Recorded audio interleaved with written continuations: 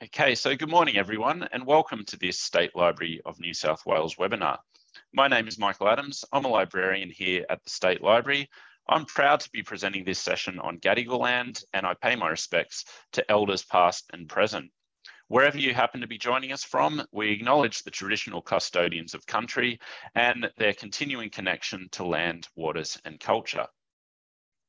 Thank you again for joining me this morning for podcasting in public libraries.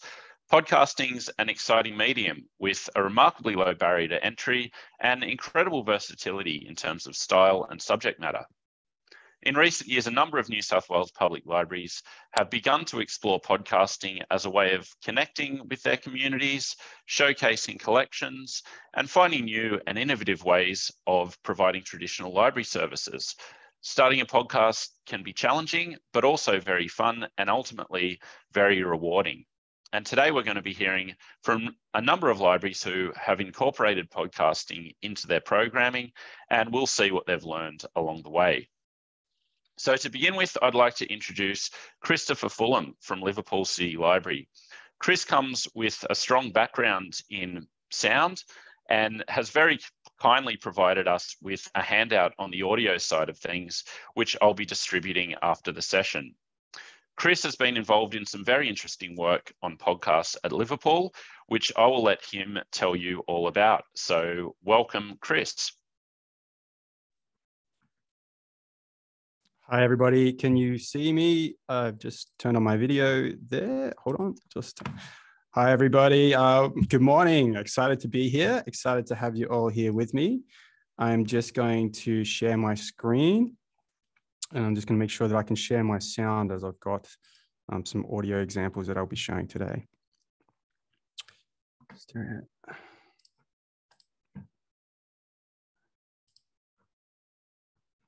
Okay, good morning. Can you all see that? Can you all see the screen that I'm sharing now? We can, Chris. And is it showing as it's a not in slideshow? No, it's not in slideshow mode. Here we go. Okay, can you see the slideshow now? That's good now. Okay, morning everybody. I am going to be talking today about podcasting as a programming tool. So talking about how we can use podcasting as a way to work with the community as an activity. And I'm going to be talking about my experience from Liverpool Library. I wanted to give an about me in 30 seconds. Thank you, Michael, for the introduction. I thought I'd just give another quick 20 to 30 second cap on what I've done, so you can decide whether to listen or not. But once upon a time, I did do a Bachelor of Music with an honours component, and I did major in sound technologies.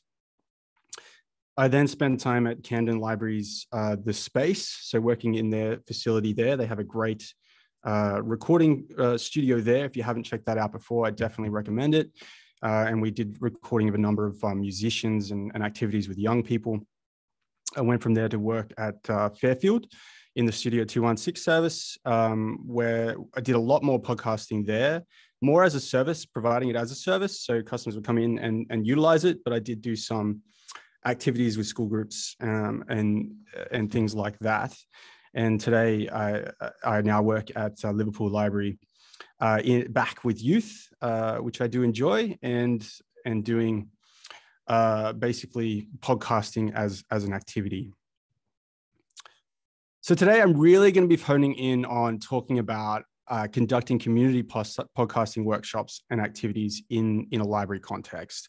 So I'm not really going to be talking about the service providing, where you might have a service arm for podcasting, and I'm not really going to be talking about actually doing your own podcast. I'm going to be talking about that community podcasting workshop side of things.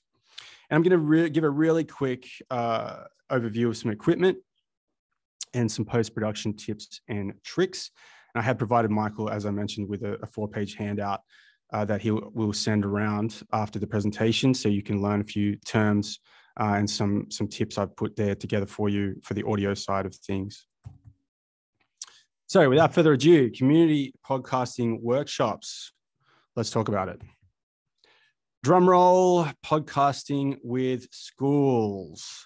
Here's a photo in our new Create space at Liverpool Library, working with Liverpool boys. And I wanted to start here with schools because I think this is probably something that a lot of libraries are looking to do.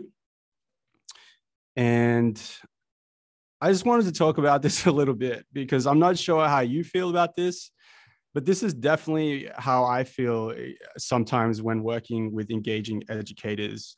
I kind of feel like the gentleman on the right there, where I'm pushing what I only think is maybe manure up a hill. It can be a bit of a slog, and it can also be kind of like we're out at sea fishing. So I feel like I'm constantly out there trying to reel in educators to work with us. I'm constantly throwing my line in. I'm constantly trying to reel in some fish.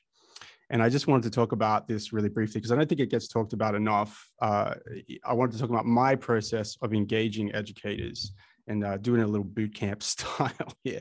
So I've added this slide here, gone fishing. And this is sort of the process that I'll go through when I meet an educator. And the first thing I wanted to say is you've met an educator. I'd like to give them my business card, give them my contact details. And the one thing I think we often forget to do is get their details. So this happens time and time again. We're in a busy environment, and it's really important that we get that educator's contact details, because I don't know how many times you guys have heard it, but I will contact you from your teachers. They're very busy, and it's unlikely that they're going to do it on their own. You also need bait. What are you going to suggest that you're going to do together? I like to have an A4 educational brief or maybe an e-flyer ready. And then the next day, basically after I've met with them, I will send them an email. Be assertive. We're not going to spam them, but we will send them an email, attach your e-flyer, attach your A4 educational brief, and just reiterate that you're excited to work with them and what you would like to do with them.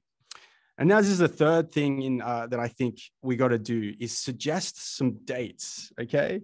Throw in some arbitrary dates and times, even if it's in the following school term. It's not going to happen next week or a fortnight from now. Particularly look at, say term 4, if we're in term 3, or even start looking at next year. But definitely just chuck in an arbitrary date. Say, what about this day and time in the morning? Would this work for you? And that just starts getting the process moving, because if we don't get a date or a calendar invite going, it's not going to happen.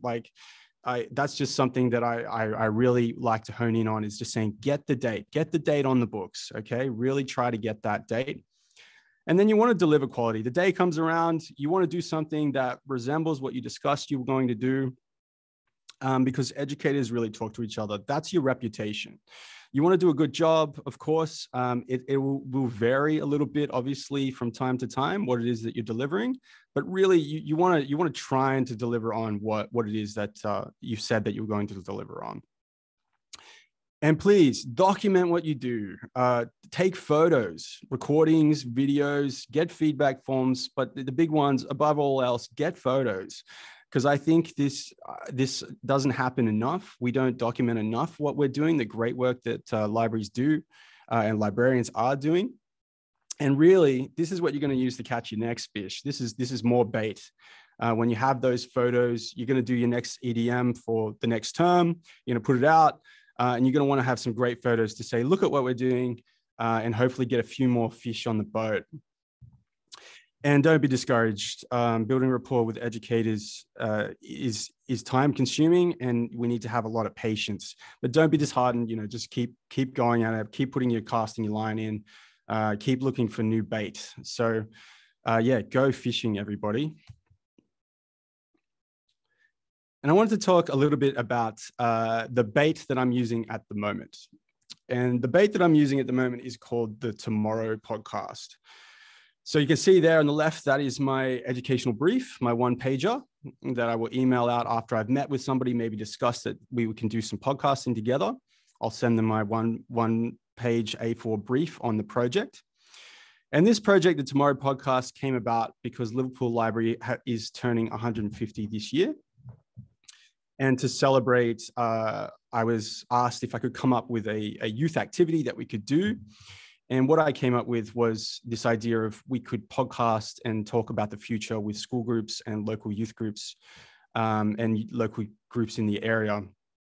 And this coincided with the fact that we were actually pulling out a time capsule from 50 years ago that happened in July of this year.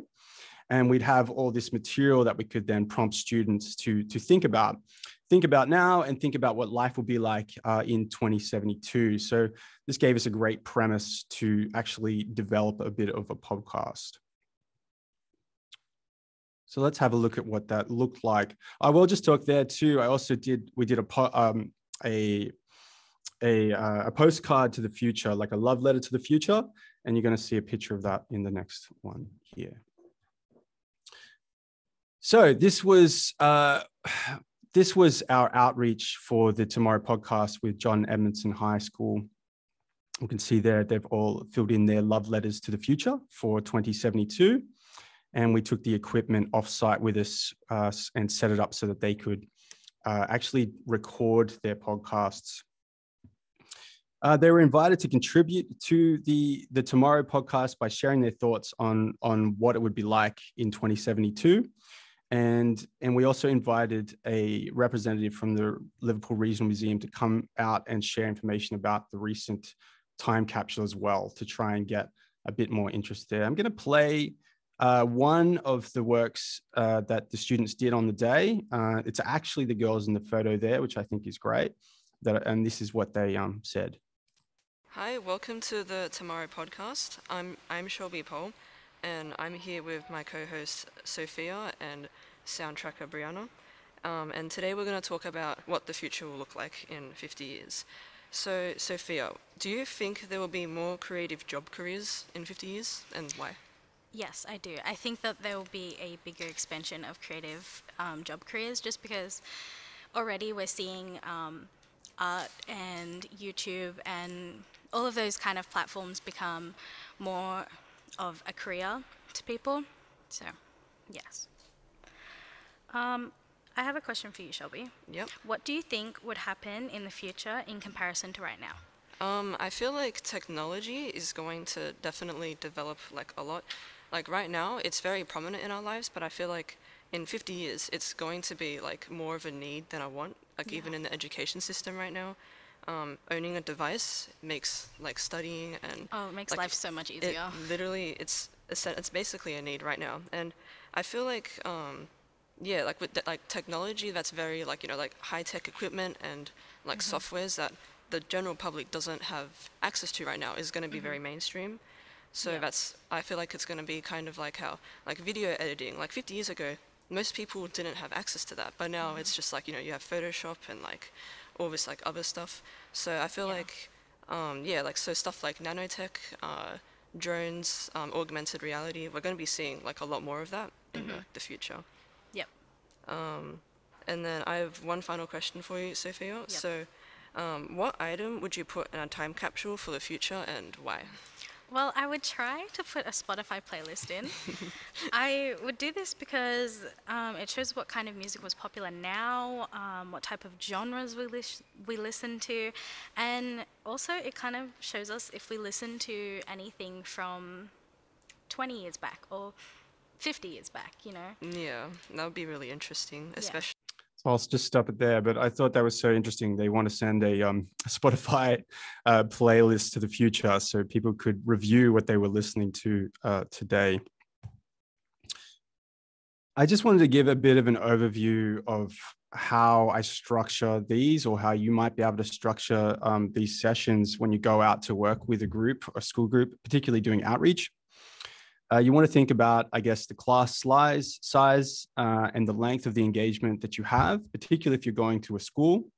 You may need to modify your schedule to meet the needs of the day. So they might only have one period they can engage with, or their periods are definitely different lengths in time. But generally, I try to ask, can we get 70 to 120 minutes, so at least 2 hours, if possible, do it across 2 periods to get the best results. Think about how you're going to package up your equipment, bring plenty of batteries, check your SD cards. And think if you need a trolley or something like that, don't break your back like I did at the last one where I was carrying a big, lumbering around with a big box trying to get into the school. So I've worked out that I need to be taking a trolley to get all the gear inside the school. Keep your presentation fairly brief. It's better to get as hands-on as soon as possible. And I always love to get the students to actually help set up the equipment. It's a great chance to demonstrate and talk about the equipment and actually get them hands-on, setting up the microphones themselves, setting up the recorders. And then I always love doing a demonstration interview with the teacher. They find that fascinating to hear from their own teacher, and it really sets the tone. And I always get them to split into, say, groups of 3. So you've got an interviewer, interviewee, and a sound recordist. And this way, if one of them really doesn't want to get behind the microphone, they can opt to be the recordist. But also, it means that you can get through all those groups. So if you've got a group of 20, you're really only looking to do about 7 groups of actually recording. And I use how old-fashioned a worksheet you can see on the left there, but I do think it helps just to get them really to be writing those prompting questions and just being able to actually plan the discussion a little bit and talking about that you want to have a conversational style and invite people into that conversation. So the worksheet really does help just facilitate that time in their group before they jump in front of the microphones. And they jump in front of the microphones in front of their peers. And I generally aim for about a 2-minute podcast each group. And then they actually present in front of each other. So it's a good presentation skill that they're developing as well as using the technology. So we've done some other engagements too. And this is why I wanted to talk about podcasting as being this sort of modular activity that can be applied and in other contexts. It doesn't just have to be a part of one activity that you've presented to an educator. It's like, say, the Tomorrow podcast, but you can actually slot it against whatever it is that you're doing at the time. And an example of this that we did with All Saints High School is they were coming and doing their research activities here. So developing research questions as part of their CSIRO STEM program, and they were finding resources here in the library. So what we ended up doing was I got them to actually document their research that they were doing. So discussing with each other, what is your research question that you've come up with? What are some resources you found here at the library? And I'll give a little short bit on this as an idea of something different that you can do to still utilize your podcasting equipment, but it might not be in the same way, in a more documentation style. Hi, I'm Saloni and I'm from All Saints, and today we have Stephanie here. Yes, hello. So I would like to ask you, what's your research question? Our research question was, due to the increase of transportation in the Liverpool City area, discuss how the community of Liverpool reduces air pollution and becomes more environmentally sustainable. That's good. What are some of the materials and facts that you've kind of research for this? So one source we saw was global warming, fossil fuel and pollution, and a fact we got from it was hybrids are more able to reduce 90% of smoke pollution, which is a good solution to bad pollution, air pollution. So that just gives you an idea there. You can slot this into your research projects and just emphasize the importance of documentation. The group came back 2 weeks later. They'd all, of course, thrown away their research questions. And it was really good that we had this documented, that we could listen back and write down their research questions, and really honed in the fact that you need to be documenting as you go. And podcasting is a great way to document. We also did an engagement there with Liverpool Boys High School. They came in and they were talking about their big picture research projects, which is an alternative to the HSC path. And what they called it was big picture radio, which I thought was fantastic. They just came up with that on the fly. And I just wanted to say my experience with them, alternative pathways, that the microphones are really powerful items. And they can actually bring out voices in students that otherwise may have been left unheard. There's something powerfully transformative about getting somebody behind a microphone, and then suddenly this voice in these young people just changes, and it's incredible to hear what they will then have to discuss and explain why they're doing their projects and what they're excited about. One of the boys in this photo here then told me after that engagement, I saw him again a few weeks later, was saying that he was now volunteering at the local radio station, that he decided that presenting is something that he actually really loves. So it's awesome that we get to be involved in this kind of thing in libraries and actually offer these opportunities and hopefully inspire some young people to take up digital equipment and take up digital opportunities. So I just wanted to link in back to why I was, drilling in about educators and why we really need to fish to get those educators, because I think podcasting really works best when we're working with captured audiences. I mean, this is just me in my experience, but I believe it really does work best when you get an already established community group and you bring them in and you think, well, what am I going to do with this group? I know we're going to do podcasting. And you think, we can really shape it to the needs of the day, whatever that could be. And these were some of the groups that we worked with for the Tomorrow podcast. We had Navitas, which is the local multicultural community group, coming in, and we get them to practice their English, and they'd interview each other. They love it. They love telling me all about, what they call the recorders and microphones and equipments in their languages. We just have a bit of a conversation, but there's something so powerful and exciting about getting these people in front of a microphone. We also had U3 University of the Third Age come in, which is like an older education group, and they actually gave us some history about Liverpool. So we sort of did a group together where we did some oral histories on the fly, which was really great. And that's all going into the Tomorrow project as well. But really, I would really stress, if you can work with captured audiences, it's going to go a lot smoother. We did do some school holiday activities, and I have done podcasting activities, one-offs in the past, where you schedule it in your public program. But I think it actually works better when you've got an established community group and they're excited to work together. They maybe already know each other a little bit, and you can find that magic of a conversation is much easier to flow when it's a captured audience. This leads me into my next thing. Don't go it alone.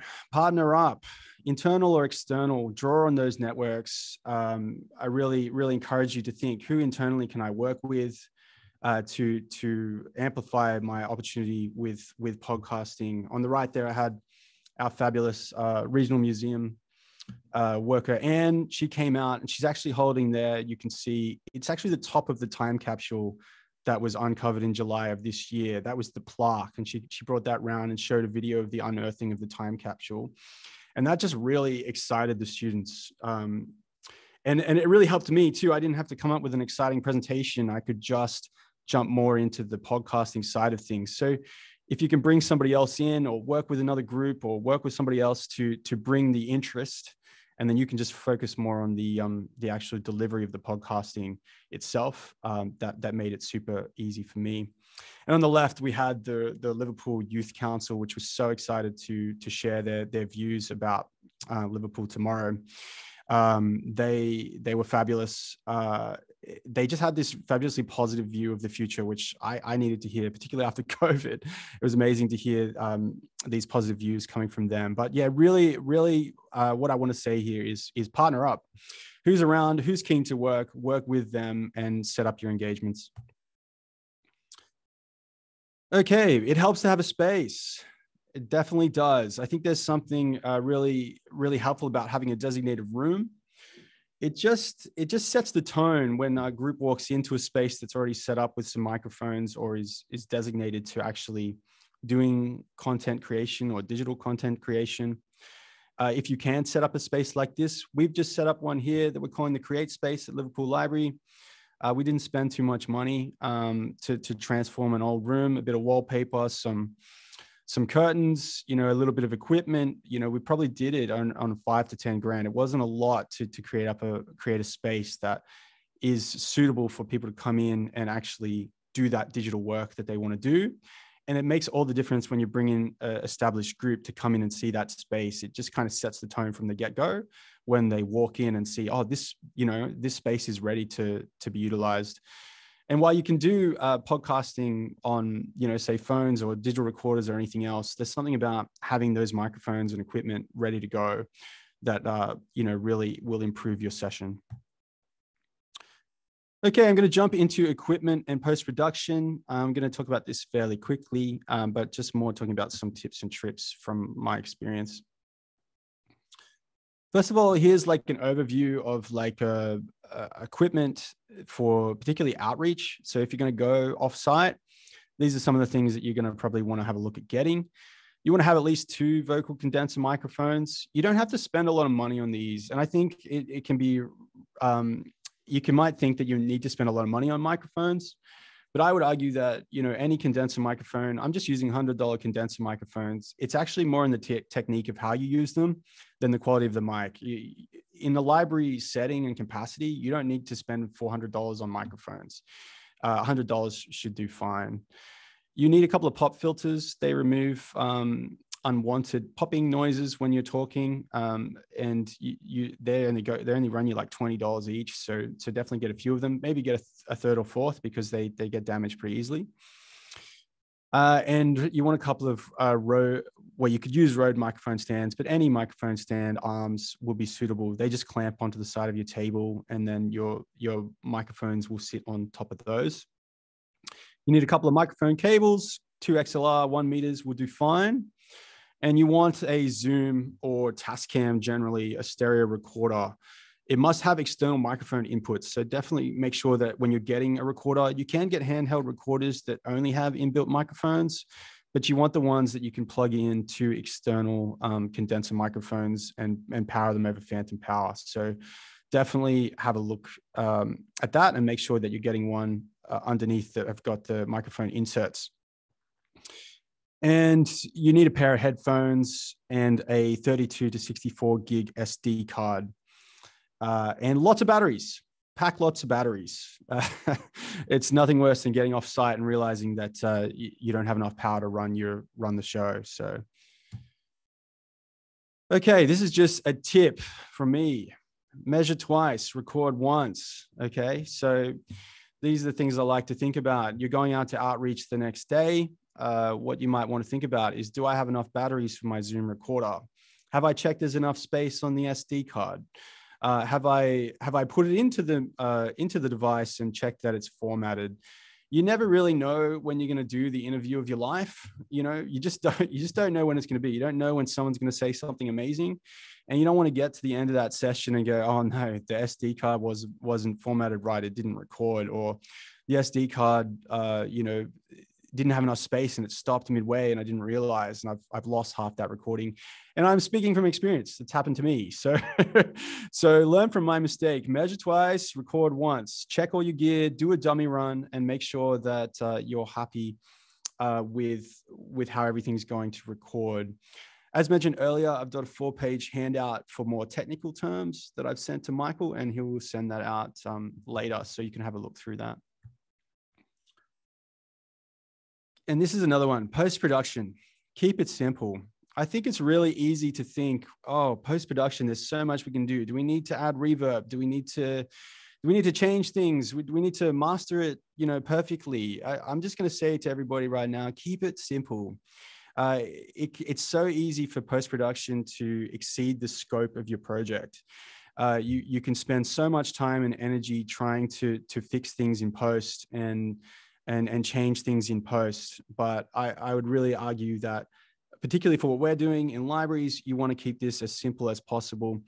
And most of your work should actually be done at the recording phase. If you have clean, clear, crisp recordings, that is what you want to be focusing on. You want to get the recording process right, because that'll make your post-production process very simple.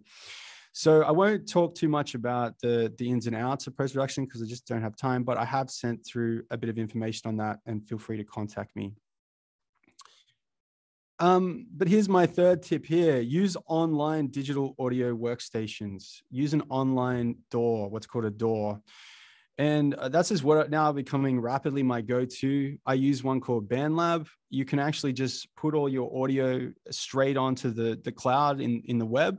It's free to use. Okay. And it's fantastic because you can actually invite people to come and edit on any of your podcasts or your work, and they can actually just access the session.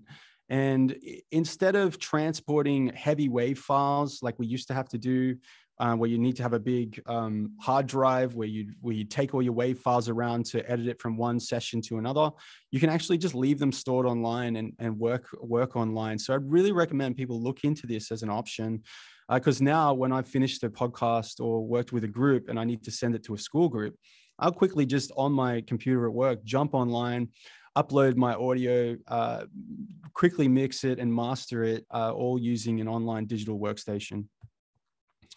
But if you are looking for a digital audio workstation that's not online, there are heaps to pick from. So Mac users, you've got Pro Tools, Ableton Live, Logic Pro, GarageBand, Audacity, FL Studio. There's heaps that you can have a look through. And of course, Windows users as well, there are heaps that you can use as well. But really, I really recommend people have a look at something like BandLab. It's completely free. You just make an account and you can actually start editing and recording online today. Okay, and also just another tip and trick here. If you're looking for royalty-free music, if you want to have an intro and an outro to your podcast and you want to add some sound underneath, YouTube actually provides completely free, royalty-free audio. They have an audio library that you can utilize. You can go in there and listen to something that's going to suit your track. You can download it and you can use it completely royalty-free, which I think is just incredible. And a lot of people don't know about this. So definitely, that's a great resource for you to have a look at and use, and it'll just bring a little bit of energy to your program, to your podcast. Now, I'm coming to the end of my presentation. I wanted to let everybody know that the time capsule contents and the Tomorrow Podcast audio is going to go on display at Liverpool Regional Museum in late September. And I just wanted to play you a 2-minute snip of what people said. I've cut it together and we can have a listen to this together now. Oh, no.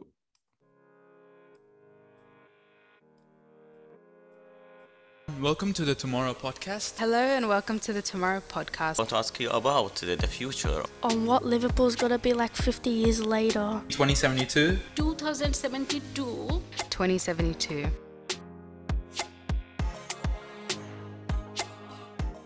What do you think are the major change in Liverpool coming 50 years from now? Faster car here in Liverpool, because they will be on a battery, maybe it's easy to charge. I think at the moment we're all really excited about the new airport that's coming to Liverpool. True. So we're all really excited about the world essentially coming to Liverpool and Liverpool going out to the world. Yeah. We use the phone to pay for everything. We don't need to bring our wallet to around. Yeah, just use our phone to boop, boop, boop to pay for everything. There could be just auto drive, like you just sit back, lie down while the driver automatically drives you wherever you want. And I 100% think art will progress the most out of everything, as digital art is growing really fast at this time right now. There will be new growth and job opportunities as well, and I believe that would be essential for young people. We're also really talking about youth that have access to universities such as Wollongong and Western Sydney University. These are the same university students that are going to be our future nurses, doctors, engineers, mathematicians. Wow. All right, I'll just stop that there. And bring up the final slide. If you've got other questions, you can email me, you can call me, send up a smoke signal. I'm happy to answer anything when it's relating to podcasting or digital content creation. So please contact me with any of your questions. I'll just leave that up for a moment. If you want to grab that, and maybe we'll put, Michael, you might be able to send around my details if anyone has any questions. Thanks so much, Chris. Just one question we got about sharing your slides. Would you be happy to distribute those after the session? Yeah, absolutely. Happy to share those slides, no dramas, and that 4-page handout. And that handout is actually going to describe things, more technical things like terms that you might come across, like gain, volume, the differences, what kind of levels to set your microphones to, and all that kind of stuff is on the handout. So definitely have a look at that, guys. Okay, thank you so much. What a great project, and I can't wait to hear more about it. So thank you so much, Chris. We'll move on to our next speaker. We have from City of Parramatta Libraries, Zhang. Parramatta have 2 podcast channels that have produced a really extraordinary amount of content over the last few years. And so Jan is here to talk about the second of those podcast channels, Parra CALD. So Jan, thank you so much for joining us, and I will hand over to you. Hello, everyone here. Can you see me or hear me? We can, Jan. Yeah, oh, that's good. Yeah, thanks for the opportunity. And wow, what a presentation from Liverpool, Chris. This is very good and nice to know. And from Parramatta, I think, and yeah, we probably more grassroots, and none of us here are that technical. So I think ours are more practical and, you know, using a more easier approach. And I'll be going stop my videoing and upload the screen.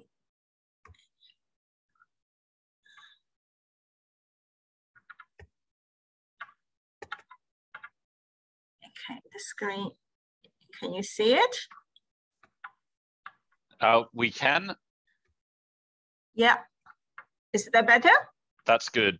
Yeah, and first, and I would like to just, you know, acknowledge where I sit here today. I would like to acknowledge that we are here today on the land of the Darug people. The Darug people are the traditional owners of this land. City of Parramatta also acknowledges the present Aboriginal and the Torres Strait Islander people who now reside within this area. Yeah, and I will start very quickly talking about the community profiles. Unfortunately, we forgot a very brief and update from the census from last year. So we could see this is very changing and diverse and innovative council. And we have our population increased by 13.5% in the past. And we have increased overseas born people by 3%. And while non-English language have increased by 7%.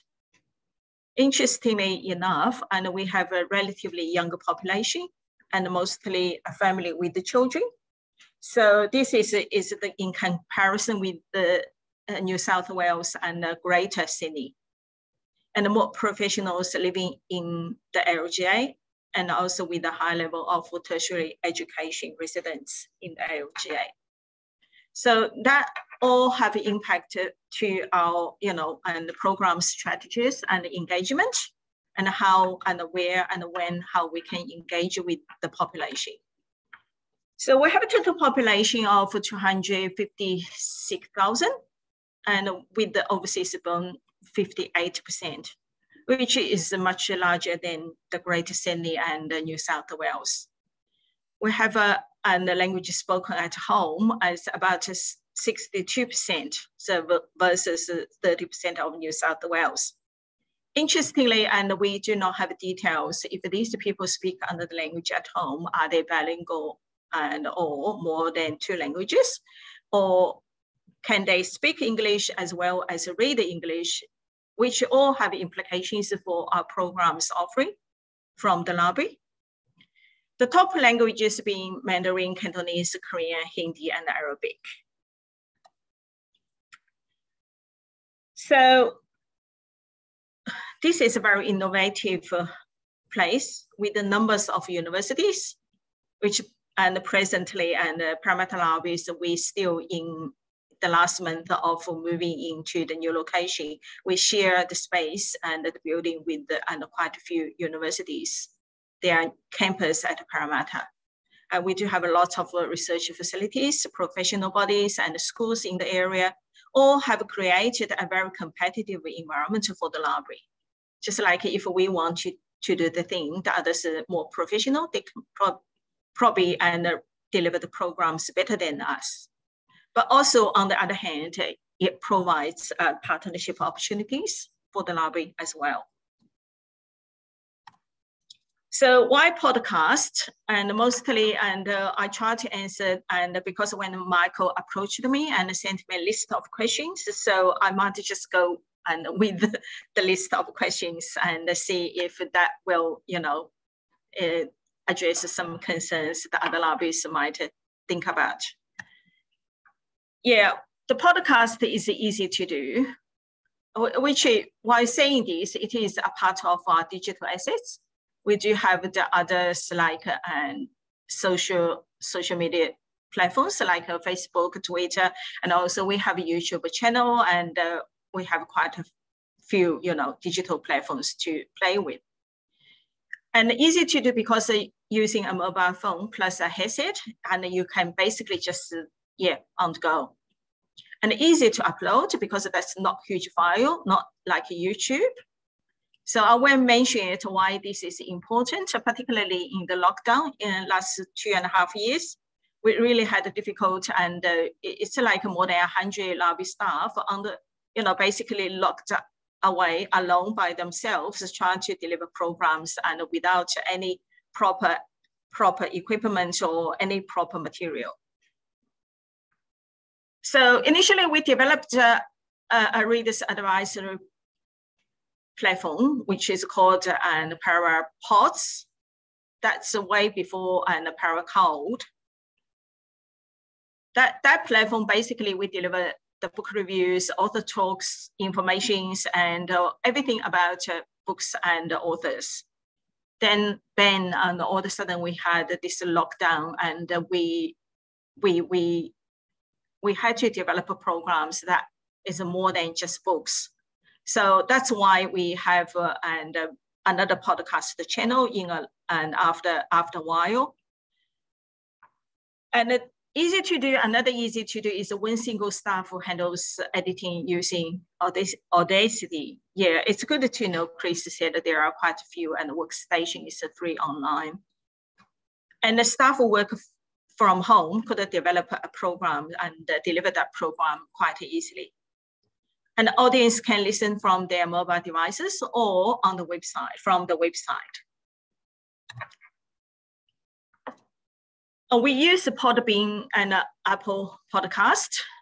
We have the Parra Pods, the RA channel, existed for a few years pre-COVID. And then when COVID started and the first lockdown happened in Sydney in 2020 March. So we used Parra Pods to deliver some messages to our CALD community. After 3 months trial on Parra Pods, a new channel has been developed, which is called the Parra CALD, because we found, and because of the language barriers, and a lot of people wouldn't even go to Parra Pods. So we decided a new channel, particularly called the Parra CALD, and to be separated from Parra Pods. So that's about in 2020, after 3 months of trial on Parra Pods. So the initial podcast for CALD communities was on Parra Pods, and moved into the new channel. So the content development, and there are some tips, and with the content development, what we have done, and after the initial, initial playing and decision making, we tie in all our podcasts and with our core library events as well as regular programs. We do have a core event annually. And basically, we would have 1 or 2 core events monthly, then regular programs through different locations. So we tie in our content and creation from there, such as the Library Lovers Day, Seniors Week, Youth Week, NAIDOC Week, Science Week, Health Month, which is today is the first day of Health Month, all considered and continued in digital format in last 2 years, although we couldn't run any face-to-face programs, but all these programs are still delivered through the digital platforms, which including the podcast. And we have regular programs such as Storytime, English class, ATO talks, health talks, COVID messages, and all of them on the digital platform as well. That there's many more. So we continue to work with our partners. As Chris mentioned, the partner up. We worked with the health department quite heavily in the last 2 years. It's because it's highly demanded from CALD communities, particularly, and they had initially quite a lot of information from different channels, which they are not really reliable, or they heard a lot of information from friends, or family members. So people wondered and asked about COVID, about restrictions, and there were so many messages, but people just couldn't understand which one they should follow. And then the vaccine coming late. So we worked with the Western Sydney Local Health District, which we have a long-term partnership, and we with their and multicultural team, and we worked with the ATO, because there are lots of government subsidy and grants during the lockdown, and what people can get, what they cannot get, and how they can get all these monies. So this is all part of podcast. We worked with the ACMA, and ACMA is the Australian Chinese Medical Association. We worked with the CMRC, that's the local community migration resource center. We worked with the Marx Institute, which is a research institute with the Western Sydney U. And we also worked with the tech-savvy seniors. So many were happy to supply podcasts in various languages. Interesting enough, because everybody was in lockdown, so they actually, people from these partnerships, they worked alone. So that was very easy for them continue carry out their job, and in working with us, supplies a lot of podcast recordings and in different languages. We also, other one is we utilize a lot of internal resources, and we do have staff from more than probably 20 different cultural backgrounds. And this time we're using staff language skills and technology skills. When the staff worked home alone last year, and we just worked through this. As I said, because this is a lot easier to do than YouTube. We did have some staff and quite heavily record themselves on YouTube, but we did also have staff said, no, I don't want my face to be seen on the screen universally. So, and it was quite easy for them just to have a smartphone as well as a headset. Then we provide as a script, and some of them that actually translated into different languages. And then that's how we use the lobby internal resources and the staffing resources. And also focus, because there are so many different languages in the community, and we basically first focused more on our key demographics. But we also told the community we're happy to extend to other languages when resources become available. We did receive one complaint said, oh, why you have that language, not our language? And then we tried to work with them. We said, look, we are very happy if you can have volunteers work with us. We'd be very happy to do something in the particular language. So from this, and we basically tying everything quite neatly with our regular programs. So regarding the community engagement,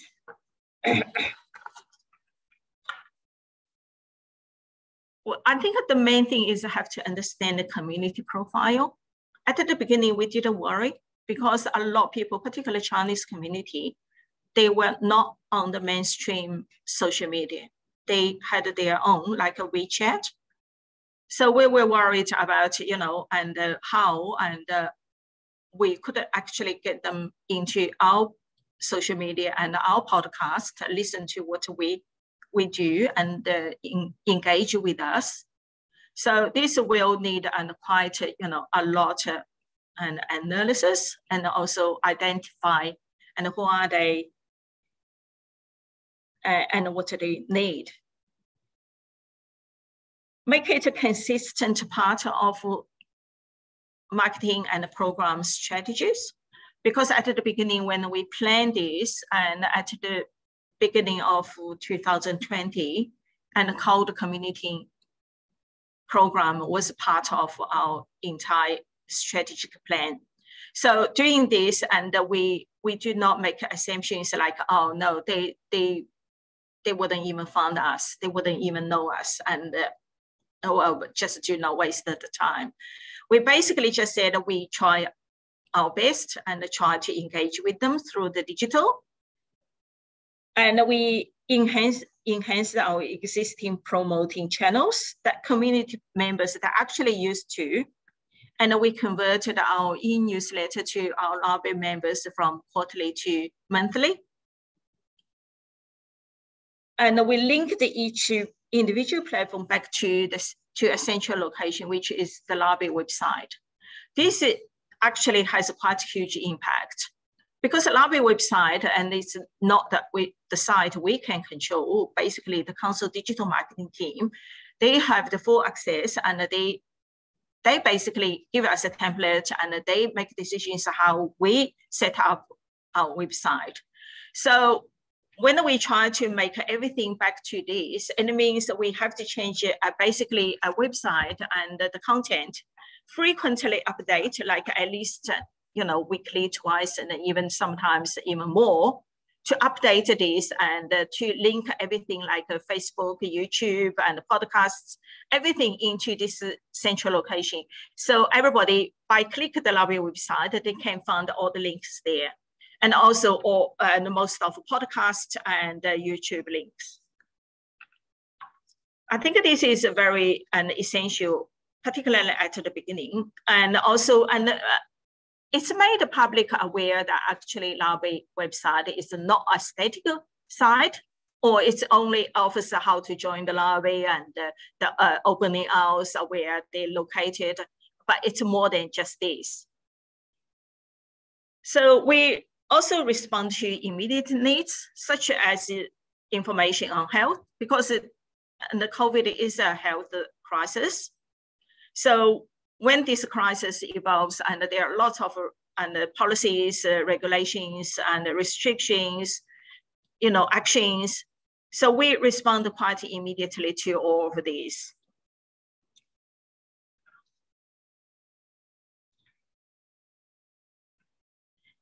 And understand that the community members are not passively waiting for the information, that actually we're seeking information all over. They try to find the information where to. So even just a simple link, like if we make something and in different languages said, if you want to find more information, here are the health department's website, both the state and the federal, they provide lots of language, you know, and engagement. You can find the information in your own language from the library point of view. And the public, yeah, that trust is always there, and the public will react very quickly and respond very quickly. So we do have an engagement marketing and strategies. That's how we basically work. And when you see this, and that's how our usual programs, and we market and promote them. So through all these channels, we actually reach out to many community groups in the local government area. This is also very important, because these local community groups, they have a direct contact with their members, which would help us and actually has helped us and to promote all the information necessary and the most urgent information public need at the time.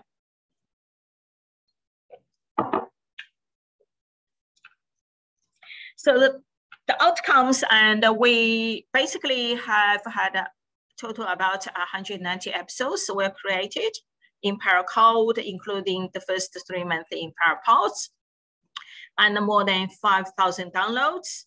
It has enabled us to build up an online audience called community audience, which is very important. And the engagement also has enabled us to respond to their needs. It's enabled us to develop staff skills. Yeah, at the beginning, because of this, so a lot of staff said, yes, I'm happy to help, I'm happy to do, but I don't know how, and can you have some guidelines? So we actually developed lots of guidelines as well as some workshops, and I talked to them and demonstrated how we could do it. Of course, and at the beginning, I even put hands on and I tried myself and wanted to learn and see the challenges and everything, and we built in that's enhanced the staff skills. And it also enabled us to enhance the capacity of the library website. Now, and we actually have a very close relationship with the council digital marketing team, because whatever we needed, and they always would consult us, and they actually listened to us. So they helped us to develop and quite quickly and into lots of updates. So it's not saying and it's all smooth and all sweet, and we have come across with some difficulties, and also we are still facing some challenges. So how to maintain the site and sustain the site, and I think we have to consider the digital engagement is not only a contingent or temporary approach, but a coexisting and a meaningful way to engage with the community. This is, I think, and it's probably essential. This year, after we come back face-to-face and more and more programs become face-to-face, and it looks the digital activities slowed down and some even stopped. So are we going to abandon the audience which we spend so much effort to build online, or how are we going to continue engage with them? So this is a question, and a quite big question and a challenge for us. Also, I think to sustain it, and we have to tie in with the library core events and the services. We need to allocate enough resources, which is the crucial part of it, including budget, staffing, and technology for meaningful support, and create a proper evaluation method, not only measure the output, but outcomes. I think this is the last bit of, about podcast and its measures. And evaluation is always very hard, because we don't know when we deliver programs, so many people download our programs, how we can hear their stories. They said, yes, I am inspired, or I have really learned something, or I really think this is a good way to, to connect me with the library. And we need to hear their stories, which is probably the new challenge for us. So the challenges, I think the COVID other issues impact on the staffing and the budgeting. And the moment we are still very, very short of staffed. And the evaluation, as I mentioned, the other is the other competitive elements. Saying this because it's so competitive. If you searching and you Google it and want to see how many podcasts, I'm sure you would have come across millions. So now that's the question for us, is why they want to hear from a library's podcast. And resource allocation, staff skills, and content creation, and the support from management and the staff. Saying this because every library, I believe, same as us, we would have very few program staff, and we would have a lot of staff working on the front desk. So how we can continue get the support and from staff, and said contributed their time and allocated the time for them to do the podcast, and also from the management have a meaningful and resources put in, and also the partnership development and the ongoing and how we can continue sustain the initial partnership as well as develop the new. So these are the challenges, and I don't think I have lots of answers. As I mentioned at the beginning, when we started and the Parra pods, and we did buy some equipment, and we did use some soundproof rooms, and it all went very well. But Parra CALD, and basically initially and was started, and it started was a channel to respond to the community, particularly the health crisis needs. So if we want to continue to keep it, there are lots of work need to be done. So that's all from me. Here is and my contact details, and if any of you want to send me an email, feel free and welcome to do so. Hey, thank you so much, Jan. Thank you. Thank you. More evidence of what a great tool podcasting can be for community engagement. So that was great. Please, everyone, continue to send your questions through the chat feature. I don't know how much time we'll have for questions. We've got to keep the show moving. So now I will introduce our next speakers, Carla and Lauren from Watkins, Carla and Lauren from Kiama. They have produced their unique and fun take on the reader's advisory genre, and are one of the newer entries into the public library podcasting landscape. So I will hand over straight to you, and I'm looking forward to hearing from Carla and Lauren. Hello, everyone. Can you hear us? Is the sound okay? Can someone just give us a little bit of a feedback? The sound's fine. Beautiful. I will apologise. We do have a story time going on in the background. It's all happening always here. So the shakers are out. The shakers are out. Okay. So yeah, hello. I'm Carla. I'm the Outreach Library Officer from Kiama Library. And I'm Lauren, and I'm the Gerringong Library Branch Officer. Which is also how we started our podcast episodes. You will hear that many times if you decide to tune in to Good Librations. So I'm just going to share my screen here. We've got a little presentation for you today. Oops. Is that one? Yeah. Switch to this one. Is that coming through? Can you guys see that? Yeah, we can see that. Yeah.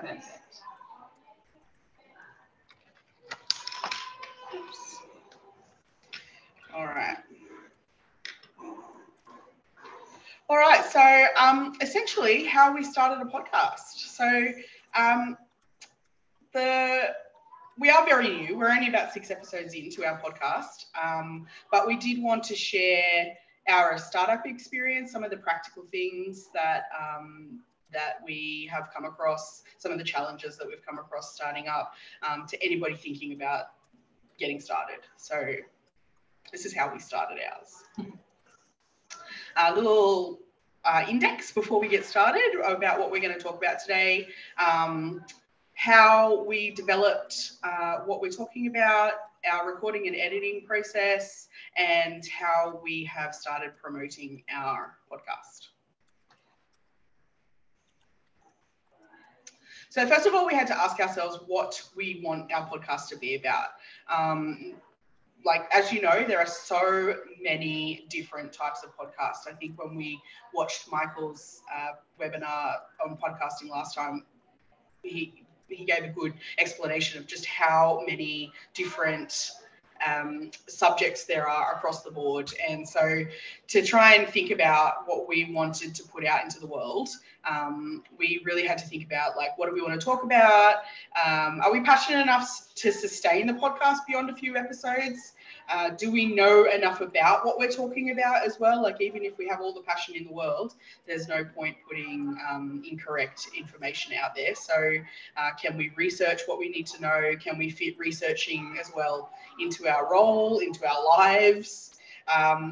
Is it just going to be Lauren and myself, or will we have guests? And also, really importantly, are we going to be happy to broadcast our opinions and our ideas and have them be available on the internet until the sun turns black. The internet is forever. So we decided that we could do all of this and we could fit it all in, and we have so far maintained the passion and the research. We'll see how long we go. So we just popped this quote in. A lot of people listen to podcasts because they want to learn something and be entertained along the way. We've sort of used this a bit as our philosophy for going forward. We want to provide information, as Carla said, we want to be passionate about it. We want to do the work and make it correct. And we want to maybe tell a joke every now and then, maybe make it a little bit funny and entertaining for people to listen to.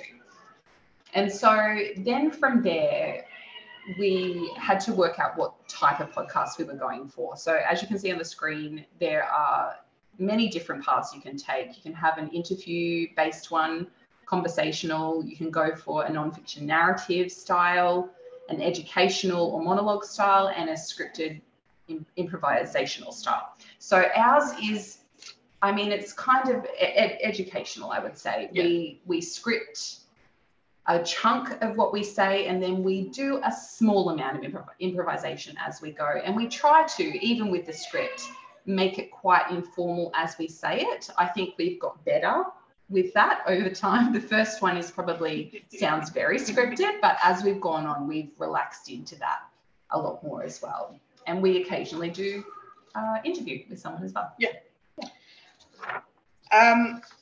So we had to come up with a name. And this bit is actually quite important because the podcast name that you choose is going to be what people search for. So we had to think about, we didn't really want anything too obscure. We didn't want to use words that didn't hint at our topic. So we have librations in there, you know, good librations. We want the pod to be easier to find and easy to come up in a search. And after we created our name, we needed to create a description, which might be easier. I found it'd be easier to write a description of our podcast once we had written and recorded our first episode. Sure. We kind of had more of an idea about what we were talking about and the shape of the episodes, so we knew what we could put in the description. The description is a really important step because once people come across your podcast on any of the platforms, the description is going to be what makes them choose whether or not to listen to you. So we think that's a pretty important step. For sure. So once we'd sort of decided the direction that we wanted to go in, we began to write. So we write all of our episodes, as I said, before recording, and we ad-lib a little bit during that process. So we have a good idea before we start of how our episode will go, the shape of it. We didn't want to completely ad-lib it. We found that, especially for ourselves, it gave us a lot more confidence to have that framework there. And we didn't want it just to turn into like a stream of consciousness situation where we just went off on tangents all of the time, which we can do, you know. So we usually, we found our podcasts are sort of in the 40 to 50 minute mark. There are some that go over, there are some that go under. And that equates to around sort of 10 to 12 A4 pages of writing and research, and that's after editing. So once we write out what we say, we go through it, we cut it, we rearrange it. If it doesn't work or flow, we change it. We work out what each of us is going to say from that. We divvy it up because sometimes it's a thing that Carla really wants to make a point of saying, and sometimes it's a thing that I want to make a point of saying. So we have fairly equal airtime, I feel. And then when we're researching, we really try to use reputable sources, cross-referencing our information from a few different sources and taking note of everything that we use because we put all of those references on our website. Anytime we mention an author or a song or a TV show, every single thing gets included in our reference page. It's not a short process, but because there are two of us, we find we can fit it into our schedule quite easily. We write where and when we can. And of course, we find now that the process at episode 6 or 7, where we're up to now, is a lot smoother and quicker than it was when we did episode 1, which was quite laborious. Yeah. Episode 1 was a lot. It was. So we're a lot surer of ourselves now, and we're still learning, of course, as we go. But it's a lot more comfortable. Sits more comfortably now. Yeah. So I'll just go back because I completely skipped over one of my slides, as is my wont. So essentially, Good Librations is born. So our podcast is made up of sections. So our first section, we talk about book reviews or what we're reading, which we think is a good RA tool for librarians in general. A lot of people want to know what librarians are reading.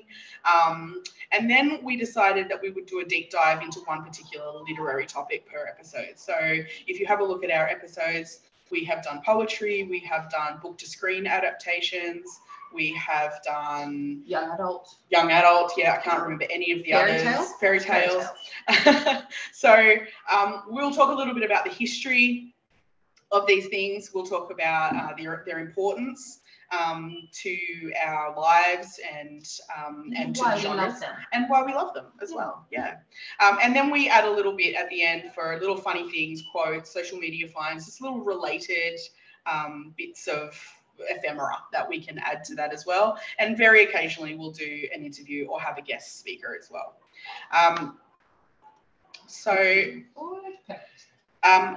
We also needed to know who our audience was going to be. So when we write, we try to think of who we're aiming our podcast at. And initially, I think we thought that we were going to pitch our pod at a younger audience, young adults. But as it turns out, when we look at our stats, our listeners are actually our age. They're or older. Yeah. So that's something to keep in mind as well. Like who you initially want to pitch your podcast at may not actually be who your audience ends up being. So we do have to think about things like, does our tone and language suit our audience? Can our audience access our podcast? Like if we were going to pitch it at an older audience, like how do we make our podcast accessible to people who may not have technology accessible to them or the understanding of it? And we pretty much, I think, have quite a broad appeal. So we do get a little bit of feedback from younger and older people who enjoy the podcast, which is great. Yeah. So then it came time to record. And so one of the biggest issues that we faced was finding a space quiet enough to record that did not include background noise or bounce our voices around.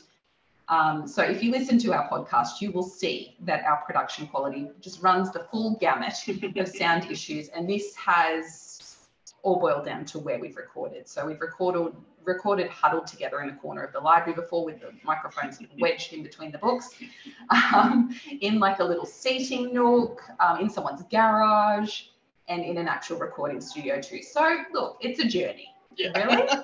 It's a journey. A good rule of thumb to take away is that it's like Chris was saying before, it's easier to prevent audio problems from occurring than it is to try and clean them up later. So finding the right space to record in is just paramount to making sure you have an easier time editing and a better sound quality overall in the end. Yeah. So when we talk about equipment, so another journey that we've been on has been the equipment journey. So you can do it quite simply, really. The first few episodes that we recorded on a little microphone plugged into Lauren's phone. We could take that anywhere we wanted. We could record anywhere we wanted. It was there as a file. It was quite easy to move that file around and send it to whoever was going to be editing it. So in terms of ease of use, that was our little microphone that we used. That was great. And actually the sound quality was not bad. It wasn't too bad. Like if we go back and listen to our first episode, it's actually pretty good. So we did decide to move on to this kind of a microphone, which is still a USB microphone. It's a fairly cheap one that we got from Kiama, but we do find that the sound quality is just a little bit better again. We record on, we now record on Audacity, and we mix our microphones because we speak very differently. Lauren speaks like a normal human person and I speak like a town crier. So we have 2 microphones plugged into a laptop, and we use a program called Voice Meter to mix the different levels of our microphones so that we both come out sounding kind of the same, kind of on the same level. Turn mine up, turn hers down. Turn Lauren's up and turn mine down, essentially. Yep, and we use Adobe Audition to edit our episodes, and that's relatively straightforward as well. You essentially just cut bits out, all of the ums and the ahs and the excessive laughing and the mess ups, which I do a lot, and Lauren is very, very good at just moving forward. It's also important to have a program that you can create your artwork on. So once you've recorded and edited, you'll need some promotional tools as well. So most of those we have accessible to us. Canva, we use Canva for all of our stuff, which I'll show you a little bit later, and all your social media accounts and the local radio station, which I will also talk about later as well. So then it came to choosing music for the program, and as Chris has already discussed very well, it's important to use royalty-free music for your podcast, intros, outros, fills. We think it's a really important part of the podcast. The audience gets a lot of information straight away about the tone and the vibe and everything that you're wanting to present. If your introduction is snappy and poppy, it gives an indication of what the whole podcast is like. Or if you've got a slower, like more ballad-like music, then it can change people's perception of it for sure. So we chose where we wanted our music to slot into our podcast, and then we did some research as to where we could get that from. But we decided in the end that what we were finding wasn't exactly what we wanted to present for us. So all of the music that you hear on Good Librations is composed, performed, and recorded by me. So it's awesome. And Lauren is amazing. No, because look, my piano, when I recorded it in a very sort of low quality way, wasn't tuned. So let's just call it honky tonk. It's a little bit honky tonk, but it's also like, essentially I just said to Lauren, let's do something that kind of sounds like you're at a circus. And she just came up with it like that. So if you're lucky enough to have somebody in your life that knows how to compose music and play music, then by all means, get in on that. It worked for us. Yeah. But like you can see on the screen here, you can find free and low cost music in a number of ways. You've got Shutterstock, Pixabay, Creative Commons, YouTube. They all have free or low cost music. You can pay more if you wish to. You can pay someone else if you wish to create music for you, but make sure you have that written permission to use and distribute that music. So do your research, make sure that contracts and copyright and all of those things are considered. We should always be paying artists for their time and their work. Very important. So we've got the music and we've recorded our podcast, and so now we need to edit. So this is also another really important part of the podcast process, especially for us who go off on tangents. Look, we're the queen of tangents. So we took out all of our ums and our ahs and our giggles and our silences. Sometimes you'll just forget what you're saying in the moment, even though you've got it all written out in front of you. At one point, I think there was just a 2-minute long period of Lauren and I just laughing hysterically. So you need to take all that out because that becomes quite tiresome to listen to quite quickly. And the program, like Adobe Audition, is relatively intuitive. So it's not that hard, but you can watch tutorials on how to use them on YouTube or on the product websites as well. We didn't want to over edit though. We didn't want to take all the natural ambience or the vibe out of it. Like we wanted it to be a little bit grassroots. as well. And it took a few episodes as well for us to get into the rhythm of speaking and editing. And I think apparently this is where a lot of podcasters give up. So I urge you to persevere. It becomes far easier and quicker a process once you have written and edited a few episodes. Absolutely. It only takes a couple of episodes before you know what you're doing, and those fiddly little annoying, frustrating things become not so fiddly or annoying as well. So here as well is where we wanted to add in all our music. So we have an intro and an outro, and we also have little film music just to sort of delineate, our little segments as well. So we then save and export our podcast, typically as an MP3 or a WAV file. And there's a particular bit rate, it's 96 kbps or 192 for stereo or music. So there are a few little guidelines that does make it easier when you go to upload it later on, and it makes it sort of nicer to listen to as well. We also, this is where we started creating our artwork too. So the artwork I think is pretty important. So when I look at, I'm a pretty visual person, a lot of people are. So when I look at a list of podcasts on Google Pods or Apple Pods or whatever, the little podcast logo is probably one of the things that I'm going to focus on to begin with. So it draws you in. Like a siren. So we just use Canva for our podcast. We did design this, but you can, if I click open, I don't know if you guys can see Canva. Can you guys see? Yeah, we're seeing that. Yeah, cool. So you can see this is the one that we created in Canva, but they do have templates, podcasting templates. And here is the many podcast logos that we went through before we decided on the one that we got. And so you can see the sort of journey that we took to get there. And then down the bottom, these are just some templates that Canva already had. So you can just use what they have as well. I like these ones because they look like Lauren's glasses. But that was just all on there as well. So, you know, your branding is important, and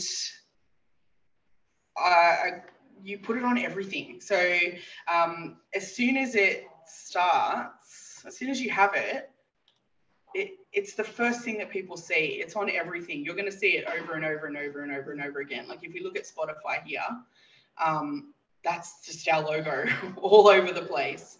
And if we look at our website, there's our logo, and we also do individual episode. We only have 6 episodes, but we also do individual episode artwork as well, which just is a little cheeky little wink to say here's kind of what this is about, and sort of makes our website pop as well. So all very accessible to create all of that. Yeah, so once we had all of that sorted out, we had our first episode and we needed to distribute it and promote it. And look, this can be frustrating, especially at the start. Like all of the things that we've shown you so far take some work at the beginning, but once you've got that framework there and you've got the format of those little insets that Carla was showing you, it becomes so much faster and easier to then create more of them. Carla did a lot of work very quickly to learn about hosting sites and RSS feeds and what our Kiama system would and wouldn't allow us to do. And so she'll explain a little bit about all of that in a minute. And it made it difficult, but once it was all in place, it's very easy now for us to upload and edit our episodes to our website and to Buzzsprout, which then disseminates it through Apple, Spotify, Google, and all of those have individual logins. But again, once you're all set up, it's good to go. So we chose Buzzsprout for our distributing platform. But look, they're all quite similar. We pay around $13 a month and we get to upload 3 hours of content per cycle, and the episodes are hosted indefinitely. And for us who kind of do an episode a month, like that's tons of storage for us. It depends on what you want though. Many of the free hosting sites either limit how much content you can upload or how long they will host them for. So you need to consider all of those things. That's why we chose a paid option. We get some statistics through Buzzsprout, but we can also go to Spotify, to Apple, to Google, to our website as well to get more information about who is listening.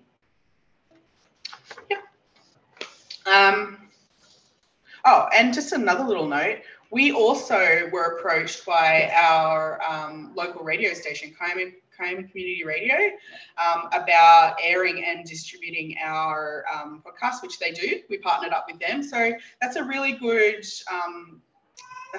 tip, I think. Like, contact your local radio station and see if they want to get on board. We also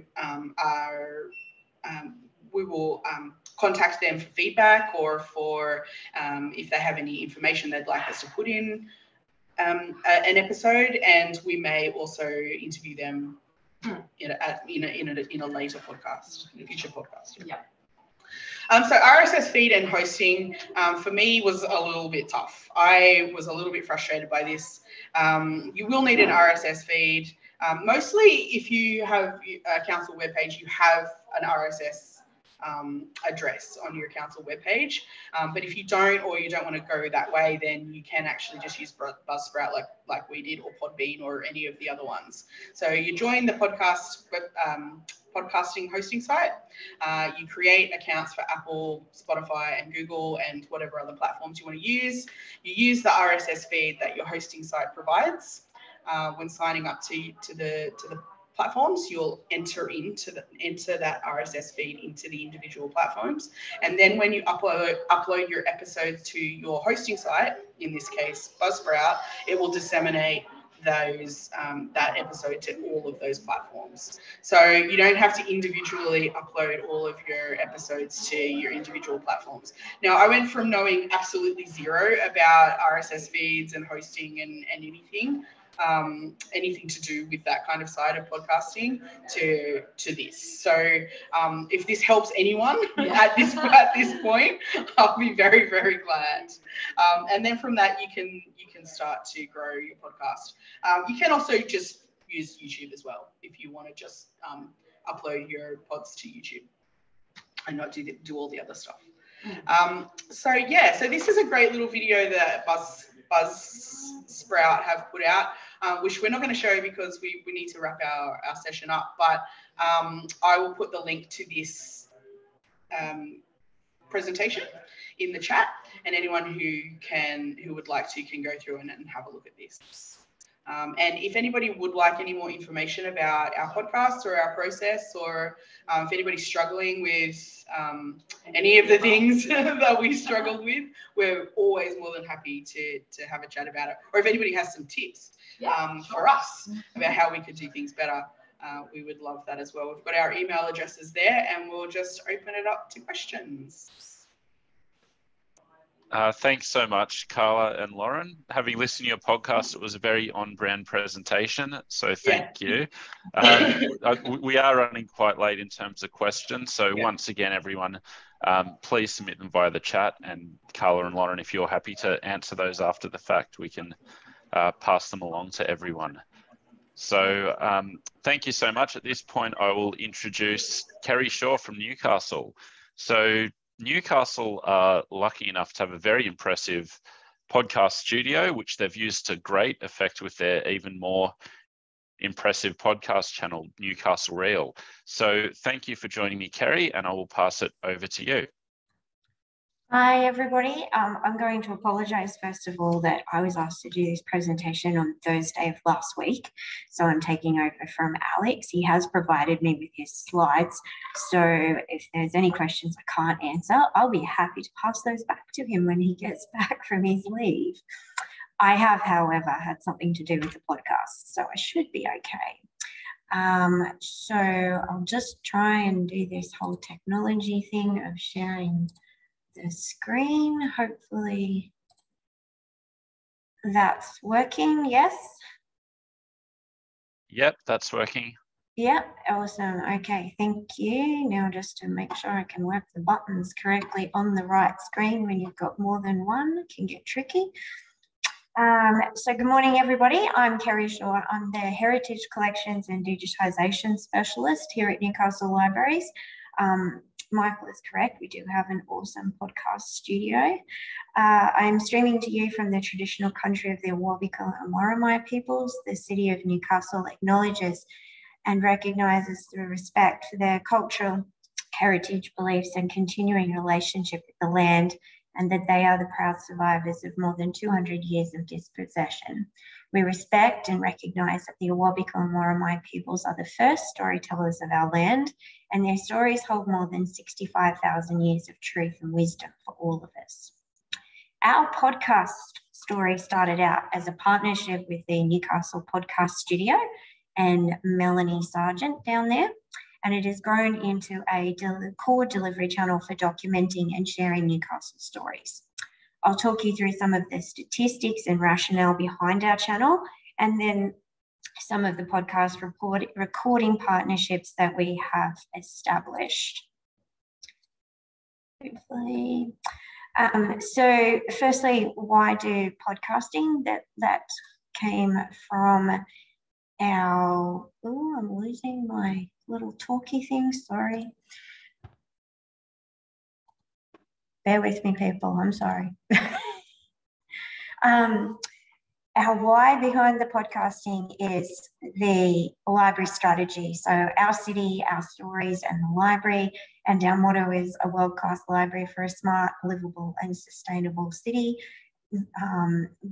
partnering with the Sustainable Development Goals, which is part of the heritage. So our podcast is a revival of oral storytelling, and it strategically aligns to our mission and goals. It's also, as everyone's discussed, a readily accessible medium, and we created a channel to share stories and to collect contemporary stories. Podcasting opens our service to new library audiences and has been embedded as a targeted marketing plan initiative. The podcast boom heralds a revival of oral storytelling and opens an innovative way to integrate stories into our everyday lives. And finally, Newcastle has a vibrant podcasting scene, and the Newcastle creative industries are an identified target strategic partnership area. So we have our first not-for-profit podcast studio, which is Newcastle Podcast with Melanie, and we've been collaborating for about 3 years to establish our channel and create some library partnership podcasts. We also recognised that we needed to take a lifelong learning approach, and we aim to learn from the station's skills and then share the learning opportunities with our team's early adopters.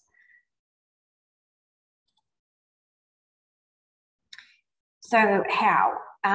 We were lucky enough to build a new library in our new council building, and it's called the Digital Library. It's at 12 Stewart Avenue, and it has a purpose-built podcast studio inside it. So that was an extremely lucky boon that we were able to pull off. So we focus on a series that explores stories from our region. Our channel is not one stream or theme. We brainstormed a few different series ideas, which we published to the one channel, and we have revisited the ones that worked for us and redefined the ones that didn't. So we call it our REAL, and it's our reading culture of national and local authors and illustrators. E is for exhibitions and the stories around them. A is for archives, books and the stories in our heritage collection. And L is the local issues affecting our community. To get our channel off the ground, we have a few key things in place. We developed a channel vision and each year an annual schedule. Each series gets a brand and a vague plan developed, very important if it's a collaboration. We do in-house copywriting, and we use our in-house recording studio and audio imaging tech. Depending on the podcast, we use sorry about that, phone ringing. We do in-house, and now the phone is still ringing. Go away. We do in-house copywriting and use audio imaging tech. Depending on the podcast, we use a mix of outsourced and in-house post-production. We are still learning in this space. We started with professional voiceovers and now do this a lot in collaboration, or we do it ourselves. We have outsourced or hosted platform and distribution.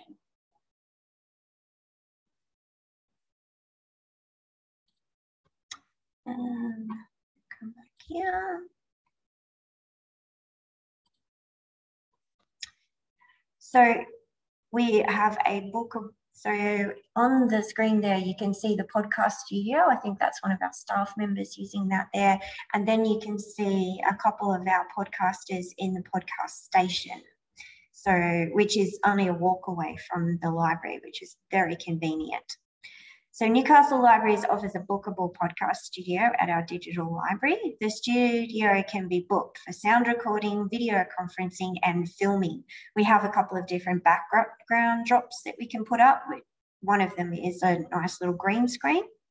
It's equipped with a Rodecaster Pro and everything required for podcast production, such as pod mics, Ringer headphones, a MacBook Pro. It can also be used for video recording and has a green screen, smart TV with conference facilities and a webcam. And of course, it's a library, so there's free Wi-Fi and every possible cable for network connections. Library staff can provide assistance in the setup of the equipment. However, we're unable to provide any editing or post-production support. The key difference I pressed the wrong button.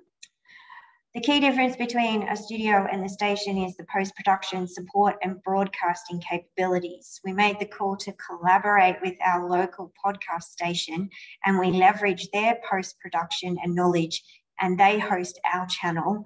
As a city, we have a strong podcast ecosystem. The what? As I mentioned, our channel vision was to look to diversify the library audience and to get Newcastle stories out there. So since September 2019, we have produced 24 seasons across 13 different series. So you can see some of those on your screen there. Each series has a different coloured tile, and we tried to, and that sort of made it a bit more uniform, like somebody's already spoken about with branding. We love statistics. It's the ultimate popularity contest, and having my own podcast stream, I really like it when I'm in the top 3, I have to say. Gives you that warm, fuzzy feeling. So last financial year, we had 6,456 unique downloads from our channel, which statistically brings it on par with the return on investment with our local studies exhibition and programming. The most popular series last year was Newcastle's First Storytellers, followed by our summer reading series and my podcast, which is Treasures from the Rare Book Room series. The learning and insights we get from our podcast channel stats is interesting. Our podcast is getting great traction organically through streaming services. I myself personally use the Spotify, and that's how I share it with friends and force them to listen to my podcast to get my stats up. So 30% of our users are from embedded links, which is highly unusual and a great result championed by our library app and website. We sponsored an Omni link on Facebook push, which scored us another 30% of the annual usage, and it was a better spend than our local T2NUR radio when we drill into those stats, which only scored us 2.7% yield. As you can see from the green chart, our download patterns peak and valley with the release of new content over the year. Over the 3-year life of our channel, we are tracking an average of 50% of access from our Newcastle Libraries website, which is fantastic. Interestingly, our biggest leadership is in Sydney, but it makes sense because of the mass population there. Normally, we'd see Brisbane and Melbourne before Newcastle, even in Newcastle productions, so having it second means our audience here is strong. Nice visibility across the other states too for the libraries brand, getting it out there. And I just wanted to say, when I was looking through Alex's note, there was something else which was quite interesting, which is our overseas reach. And I think we reached about 15 different countries, all the way from the United States of America, the United Kingdom, Singapore, Canada, New Zealand, the Isle of Man, Poland, and Russia, which I thought was, and France. So I thought that was a really quite interesting mix of countries to reach on top of the different states. And there is one lonely stat from Tasmania, and I'm going to claim that as mine because I have a good friend in Tassie, so I make sure he gets to listen to our stuff. In celebration of NAIDOC Week, this podcast series explores how Newcastle's Aboriginal communities share and tell stories. This series recognises the First Nations people who have occupied and cared for the continent for over 65,000 years. Aboriginal and Torres Strait Islander people were Australia's first explorers, first navigators, first engineers, first farmers, botanists, scientists, diplomats, astronomers, and storytellers. Australia has the world's oldest oral storytelling culture, and Newcastle has a rich collection of Aboriginal storytellers. Our podcast won Newcastle Podcast of the Year 2020 and was an episode from this series. Donna Meehan is a local author and member of the Stolen Generation. In our award-winning podcast, Donna shares her thoughts on NAIDOC Week, her experience in writing her books, and shares her story with grace and forgiveness. This podcast explores her autobiography, It Is No Secret, which tells the story of her 16-hour train ride to Broadmeadow Railway Station, her life in Newcastle, and her reunion with her birth mother. Donna is a celebrated Aboriginal advocate and active member of the Newcastle community. On the top left of the pictures there, you can see our series host, Kerrie Clark, with Auntie Donna in the recording studio. And you can see Auntie Donna and series producer Carol Edmonds accepting the Newcastle Podcast of the Year award. Oh, and he tells me there's a link to that there, so I'll click it and we'll see if that works.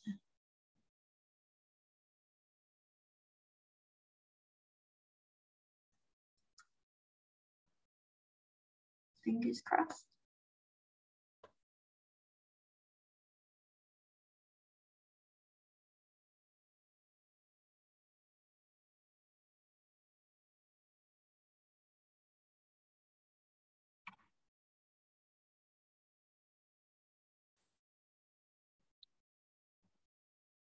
Kerrie, we can share that link and make it available afterwards if you like.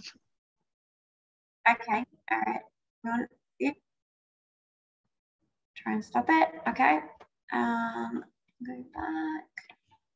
My screen back. Okay.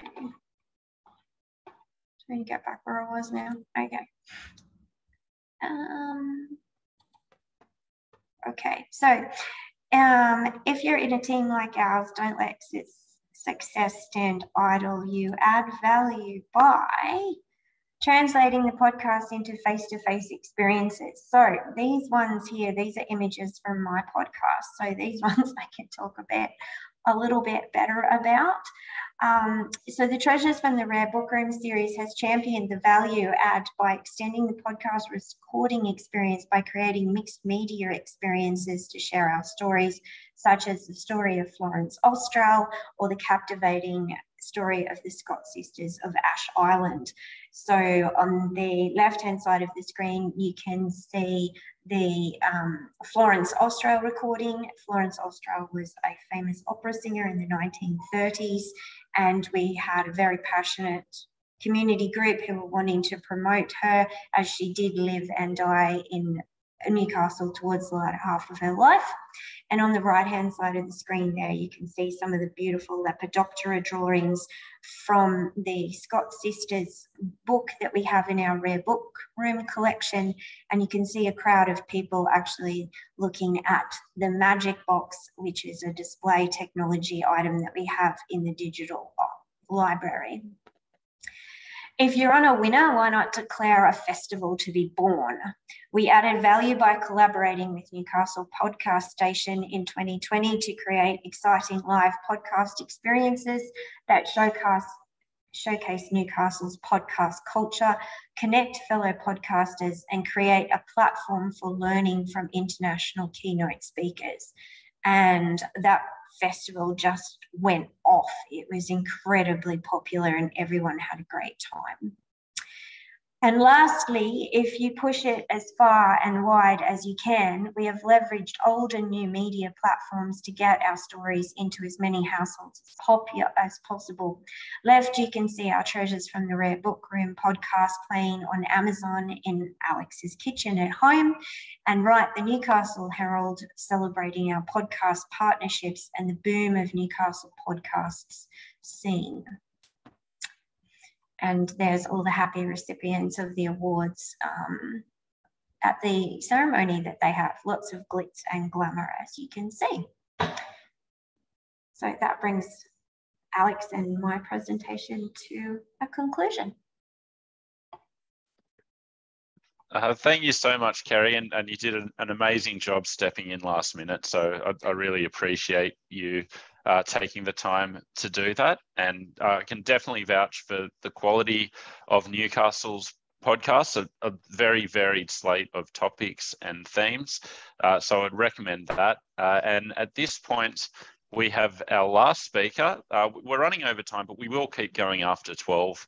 And yeah, we'll see how far we get. But this is the point of this morning where I get to show off about some of the awesome work that happens here at the State Library. And some of that work is done by our senior curator, Elise Edmonds. Anyone in Sydney or can get to Sydney, I'd highly recommend coming along to see Elise's new exhibition, Kill or Cure. But Elise has also been heavily involved in our podcast. So thank you so much for joining me, Elise, and I'll hand over to you. Thanks, Michael. Sorry, I'm in a bit of a dodgy, small little room, but I will share my screen so you don't see my dodgy little room.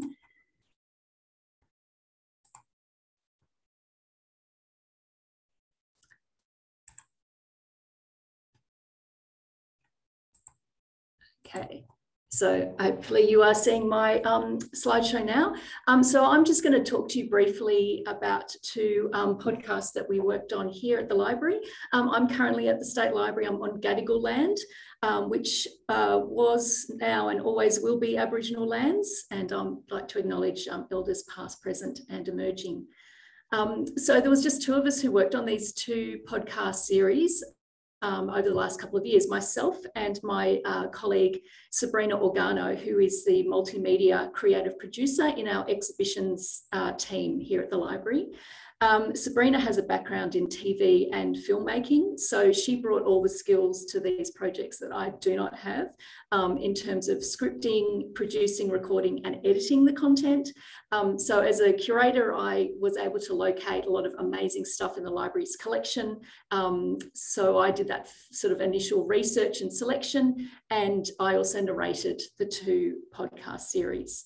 Our goals were really to build a new audience for the library and to be able to share our collections in an innovative and creative way. And these podcasts are described, I guess, as non-fiction narrative style, as per Lauren and Kara's slide about the different styles. So yeah, it's non-fiction narrative.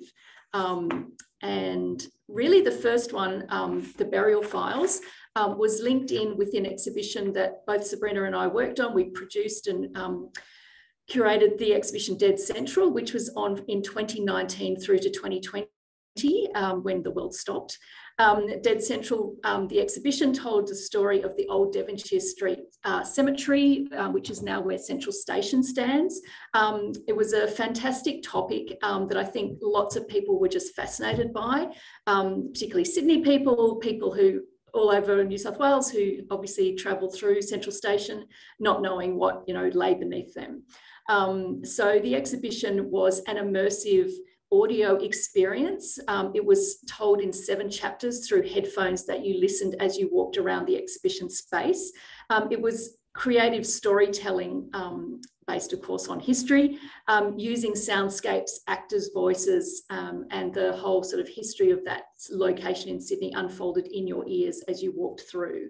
And as the exhibition was audio, and there were so many different stories that we couldn't tell in the space, we decided that podcasting was the way to go as an opportunity to delve much deeper into the topic that we knew that people would find fascinating. And both Sabrina and I are total podcast tragics anyway. So this is the old cemetery where Central Station now is. I guess the themes that we sort of pulled out, we did 9 episodes of the burial files. We looked at the location. So the first episode is me being an idiot at Central Station, walking around asking people what they, if they knew what was here before Central Station. So we talked about the location in time, in history. We looked at some of the individuals who were buried in the cemetery, and that was a massive draw card, as you would imagine, particularly for genealogists and family historians, delving into what it was like to live in 19th century Sydney. And then the other sort of big theme was Sydney infrastructure, which, is always the same, sort of Sydney having to build more and more infrastructure for a growing city. So there were a lot of themes that we learned about in the early 20th century that we can apply now to the 21st. And at the time that we were doing the recording, the Sydney Metro were beginning the construction at Central Station. So we were able to cover that as well and had a few surprises as Sydney Metro began digging down into the, through at platform 13. So that's just another shot of this amazing old cemetery. The library, of course, has all of these fantastic photographs that were taken prior to the cemetery being resumed. And the exhibition, Dead Central, really focused on the work of these two people, the Fosters, Mr. and Mrs. Foster, who lived nearby in Surrey Hills. They were amateur historians, and they decided before the cemetery was actually resumed that they were going to record the cemetery. Mrs. Foster took photographs of the cemetery. You can see her there. So she took all the awesome photographs of the various headstones, and then Mr. Foster actually transcribed, recorded what was written on the headstones. They didn't do the whole cemetery, but they gave it a red hot go. So the exhibition centered around their work, but we wanted to go further, as I said, in the podcast series. So we recorded remotely. As I said, we recorded at Central Station. We recorded down in the library stacks. We recorded outside at the Botany Cemetery, which was super challenging because it's right near Sydney Airport. And we were able to interview a range of experts, such as historians, archaeologists, forensic anthropologists, train buffs and landscape historians. And we also used the work, we acquired the work of voice actors who read out many of the headstone inscriptions and also the newspaper articles that we found that helped tell the story.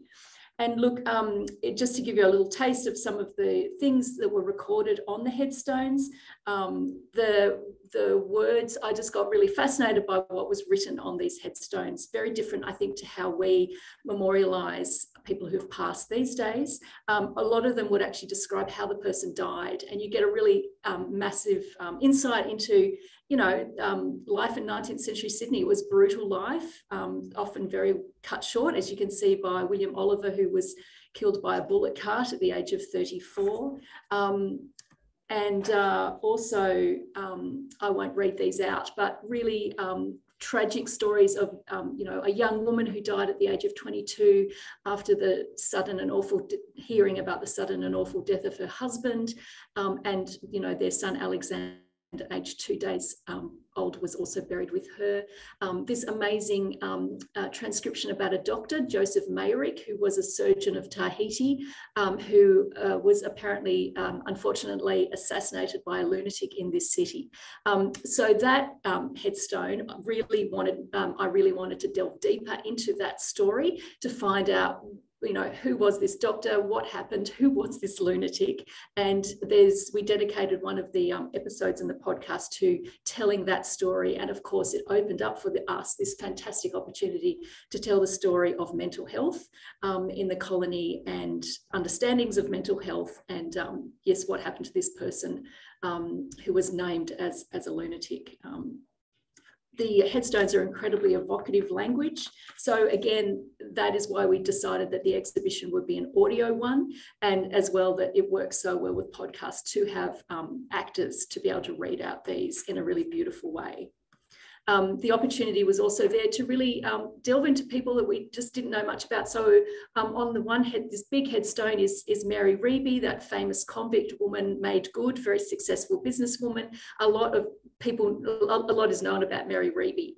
And the headstone next to hers is another Mary Curran, who lived a very sad life. She was also a convict woman, but her life was not made good. She suffered domestic violence and she was found drowned in the harbour. And so it's this opportunity to delve deeper, to have that luxury of time, to tell a story at our own pace, and to interview as many experts as we wanted to. So it was a wonderful experience to do that, because often, of course, when you're curating an exhibition, you're limited to word length and everything has to be pithy. And so I guess podcasting allows that possibility to be able to go deeper, particularly for listeners who are really interested in the topic. So that was the burial files. I'm just speeding through this quite quickly.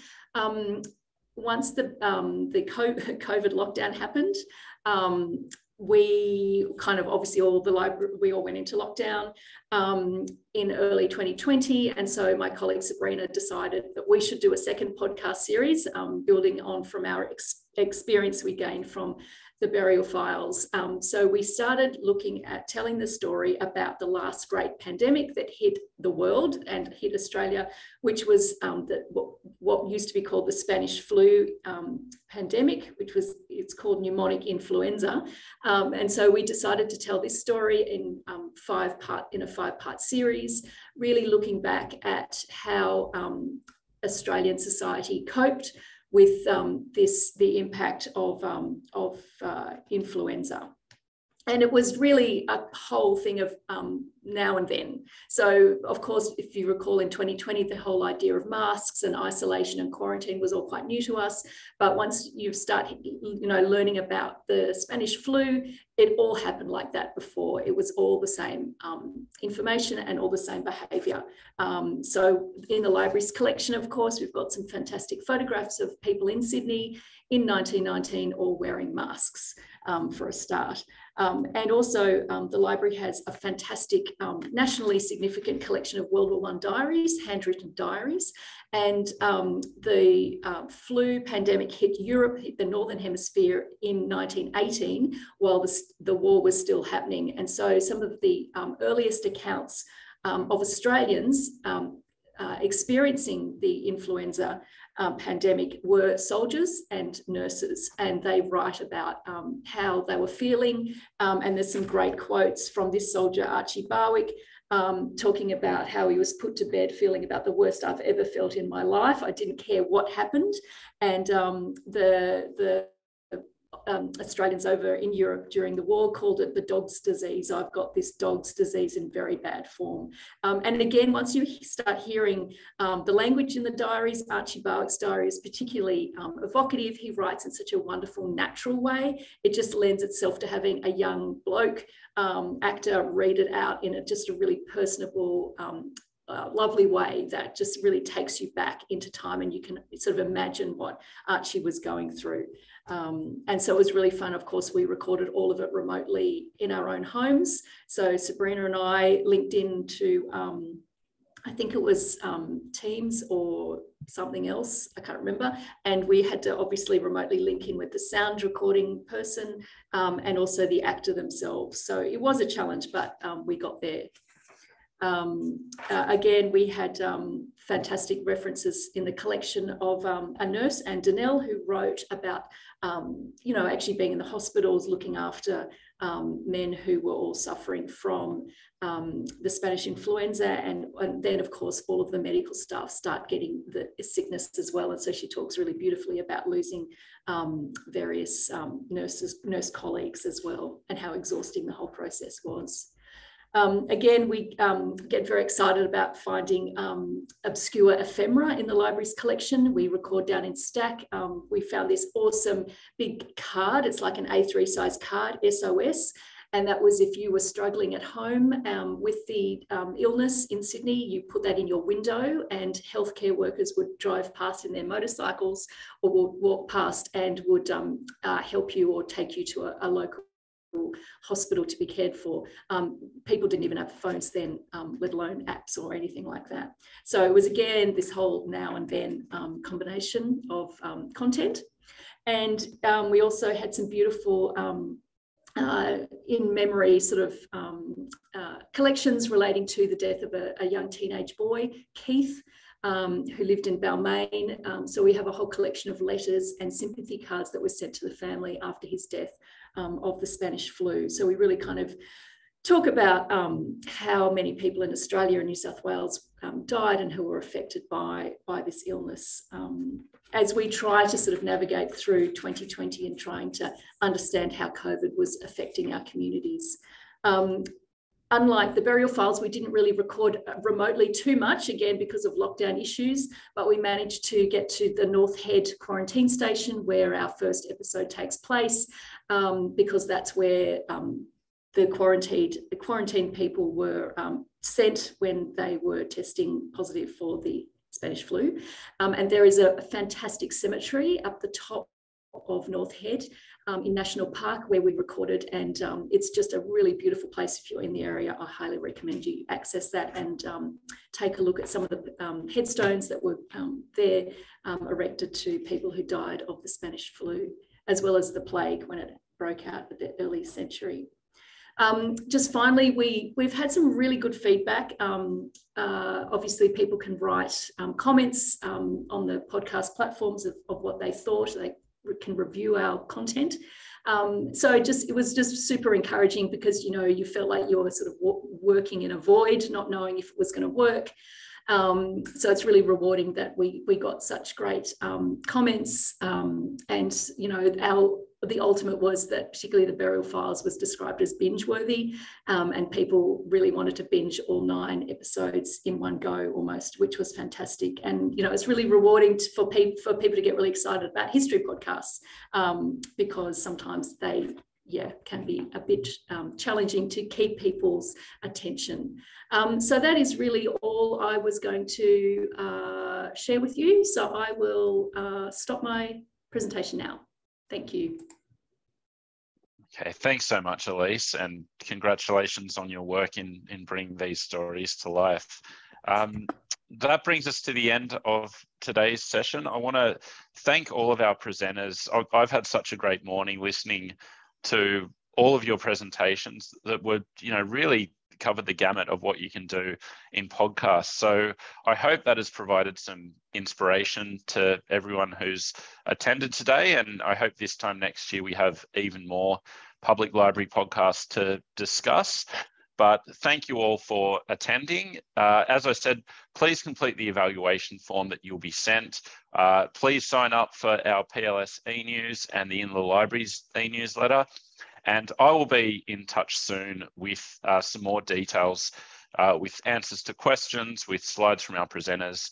And if you have any other questions, please feel free to get in touch with me, and I will be speaking to you all shortly. So thank you so much for joining us, everyone.